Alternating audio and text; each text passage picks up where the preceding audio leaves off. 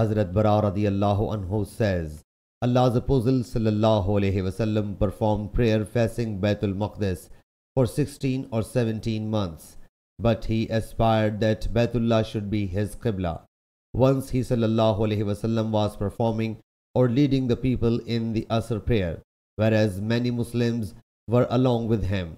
One of the persons who had performed the prayer with him happened to pass by the people in a Masjid Quba, and they were performing bowing. He said, I, holding Allah Jalla Jalaluhu as my witness, say that I have performed the prayer along with the Prophet sallallahu alaihi wasallam facing Makkah Mukarramah. So they turned towards Baitullah during the prayer. But we do not know what to say about the prayers of those who had died or been martyred before the command of the change of the Qibla was issued.